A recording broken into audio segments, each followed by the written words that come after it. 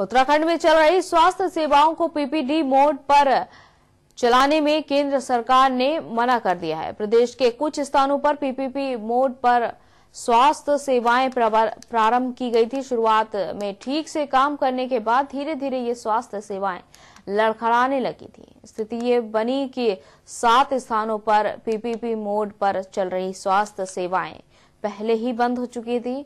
CMO Dehradun की माने तो इन हेल्थ सेंटर के बंद होने से हेल्थ सेवाओं पर इसका काफी असर पड़ेगा। उनका कहना है कि अभी शासन द्वारा कोई लिखित आदेश नहीं प्राप्त हुआ है। मुझे आज अखबार के माध्यम से पता लगा कि ये सेंटर जो है अब सीएमओ के माध्यम से चलेंगे, ना कि पीपी मोड चलेंगे। अब विस्तृत कार्य अभी जब कार्यवृत्त आएगा कि कैसे चलना है इसको, उसके बाद ही पता लग पाएगा कि हम किस तरीके से चलाना है। अखबार के माध्यम से पता लगा कि अब सीएमओ के द्वारा ही सेंटर चलाए जाएंगे।